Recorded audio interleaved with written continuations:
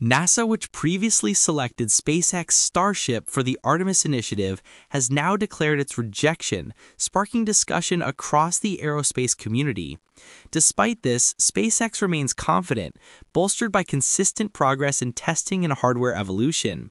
What sparked this unexpected tension, and what implications does it have for the future of Artemis and Starship? Meanwhile, Blue Origin's New Glenn has completed testing ahead of its second launch attempt, further complicating the growing commercial space race. Let's discuss it all in today's episode of NR Studio. A few years ago, NASA drew attention when it selected SpaceX's Starship to serve as the human landing system for the Artemis effort. At the time, NASA was under the direction of Administrator Jim Feinstein, who enthusiastically supported the choice, calling it a bold step toward reestablishing a human presence on the moon. However, in a surprising development, individuals who once expressed confidence in Starship have begun to voice concerns about it. This shift in perspective became evident during the American Astronomical Society's Von Braun Space Exploration Symposium held on October 29th. Feinstein, along with another former NASA administrator, Charlie Bolden, took part in a panel discussion focused on the current framework of the Artemis program. Much of the discussion revolved around SpaceX's Starship HLS, and both former administrators sounded the alarm about whether the program can meet its deadlines as currently structured. Feinstein expressed doubts about whether the U.S. can land astronauts on the moon before China's first crewed lunar mission, warning that time is limited. The window of opportunity to surpass China is shrinking rapidly, he said. We must adopt a different strategy. He further proposed that if the U.S. truly aims to put humans on the moon before China, NASA should consider a strategy similar to the Defense Production Act, a wartime policy designed to boost industrial production. If the goal is to surpass China in reaching the moon, he said we need a program similar to, shall I say, an initiative like the Defense Production Act. We must be fully committed to building a landing system as quickly as possible with a small empowered team, perhaps one authorized by an executive order from the U.S. president declaring reaching the moon ahead of China as a national security priority. Feinstein also made specific statements regarding Starship's design and development, acknowledging its long-term potential but expressing uncertainty about its readiness. Starship is a critically important vehicle for our future, he stressed, as it will be able to transport large payloads to low Earth orbit for long periods while lowering costs and increasing accessibility. However, if a lunar lander is needed, it will take time. He also supported the recent decision by NASA Acting Administrator Sean Duffy to open a competition for the Artemis 3 mission, suggesting that a new lander design may be crucial to accelerating the schedule. Charlie Bolden, who held the position of NASA Administrator during Obama's presidency, supported Billenstein's worries. He highlighted issues related to the structure of the Artemis program and emphasized the importance of improved collaboration and time management. Bolden concluded by expressing his belief that if prompt changes are implemented, NASA could successfully send astronauts back to the moon by the conclusion of the current presidential term. Both Billenstein and Bolden brought up Blue Origin's Blue Moon lander as a viable alternative or complementary option that could assist NASA in achieving its lunar objectives more quickly. Their statements seemed, whether deliberately or inadvertently, to cast doubt on SpaceX's central role in the Artemis program, and reignited discussions regarding whether the Starship development is advancing swiftly enough. SpaceX quickly reacted to their comments. The company defended its accomplishments and rebutted Billenstein's recent statements. SpaceX claimed that Mr. Billenstein's current criticism of Starship is either misguided or deliberately deceptive. During Mr. Billenstein's time as NASA administrator, SpaceX was chosen to create and develop a human landing system for Artemis, alongside Blue Origin and Dynetics. The company further explained the reasons behind its selection.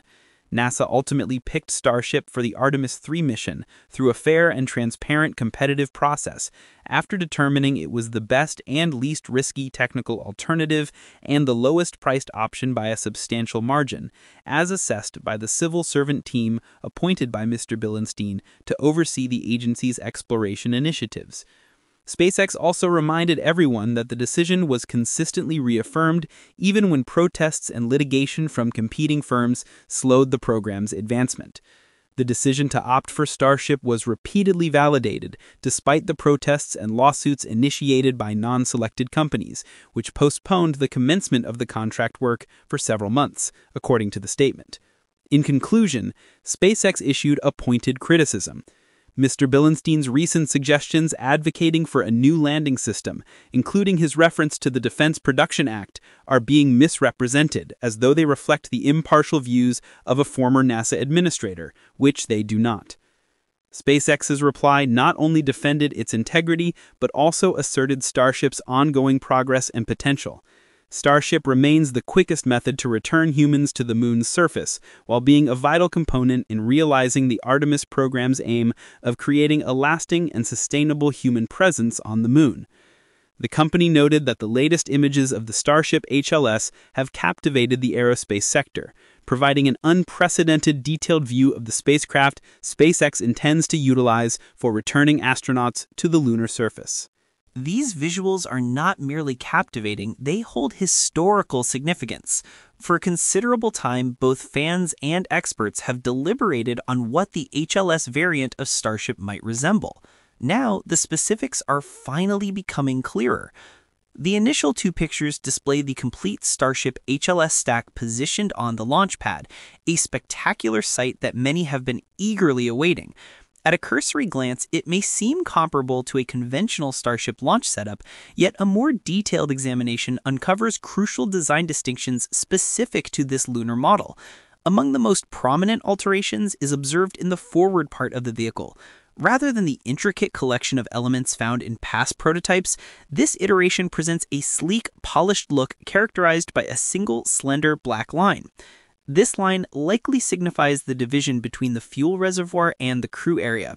In the revised design, the classic Starship cargo hatch is absent, substituted with a square opening crafted particularly to facilitate an elevator system. This elevator is intended to assist astronauts in traveling from the crew space down to the lunar terrain. Adjacent to this opening, there exists a series of small windows, presumably meant for observation, which adds a distinctly human element to the spacecraft's vast scale. These features suggest that Starship HLS serves a dual purpose, functioning not only as an exploration vehicle, but also as a temporary habitat for astronauts operating on the moon. As we examine the lower section, one of the most discussed features from the recent images is the incorporation of landing legs. This practical addition is crucial for initial missions where lunar infrastructure remains underdeveloped. The legs seem to extend out from the base, colored black and equipped with a mechanism resembling that of Falcon 9 boosters, albeit inverted in the direction of deployment. This design allows Starship to land stably on the irregular lunar terrain. Inside, SpaceX's latest graphics and design revisions unveil an interior that is significantly more sophisticated and spacious compared to earlier designs. The crew cabin now extends across multiple levels, interconnected by staircases located centrally for convenient movement. The most notable aspect is a high balcony that overlooks large windows, ideal for observing lunar missions or simply appreciating the stunning lunar views. The arrangement appears tidy, structured, and optimized for both practicality and comfort. In contrast to previous leaks, this setup offers a more feasible and hospitable environment for astronauts who might be on the moon for longer durations. According to the latest technical documents from SpaceX, the company continues to highlight the size and functionalities of Starship. The HLS model features a livable volume of 600 cubic meters, which constitutes about 2/3 of the entire International Space Station's volume. Additionally, it includes 2 airlocks, each having a volume of 13 cubic meters, thereby providing double the space available in the Apollo lunar module. This enormous capacity allows Starship HLS to transport large crews and significant payloads, with a maximum payload of up to 100 metric tons to the lunar surface. No lander, past or present, has ever matched such capabilities. SpaceX reiterated the financial benefits of the fully reusable Starship system, highlighting that it continues to fund much of the infrastructure necessary to achieve rapid reusability at low cost. The rocket's straightforward and scalable design aims to significantly reduce launch costs, facilitate frequent lunar missions, and advance NASA's long-term goal of maintaining a human presence on the moon. The company announced the achievement of 49 milestones as part of the HLS program, including life support testing, environmental control demonstrations, Orion integration, and landing leg assessments. The HLS capsule has been built, equipped with critical systems, and is currently undergoing final assembly. Next, SpaceX plans to test in-space refueling, vital for lunar missions, as well as unveil Starship V3 equipped with upgraded Raptor 3 engines. Numerous significant milestones are anticipated in the coming year as the Artemis deadline approaches. This update sends a powerful message. SpaceX remains confident in Starship HLS and aims to demonstrate consistent progress despite criticism and discussions within NASA. Each milestone reinforces a single belief: Starship will return humans to the moon. Do you think SpaceX will achieve this ambitious goal on time? Please share your thoughts in the comments below, and don't forget to like and subscribe to Orbit LA for more information on humanity's journey into space. Meanwhile, as SpaceX continues to gain international attention, its main competitor, Blue Origin, has made significant strides in its efforts. The company's massive orbital rocket, New Glenn, is finally approaching its long-awaited maiden launch, expected to take place between November 9th and 11th. The momentous event occurred on October 30th when Blue Origin successfully conducted a static fire test at Cape Canaveral's LC-36. For 38 seconds, the rocket's 7B4 engine ignited, generating an astonishing 1,700 tons of thrust, marking substantial progress toward launch. Both founder Jeff Bezos and CEO Dave Limp celebrated the achievement, explaining that engineers extended the burn to replicate landing conditions, shutting down engines sequentially to assess fluid dynamics during throttle changes, which are crucial for booster recovery. Blue Origin confirmed that all engines performed as expected, indicating that the previously problematic BE-4 engine is now operating reliably. The test occurred despite earlier concerns about upper stage issues, but its success has re-energized the company's confidence in meeting its initial November launch schedule. The booster will then be returned for inspection as preparations continue for NASA's ESCAPADE mission, which aims to investigate the Martian magnetosphere. That's all for today's episode. See you next time.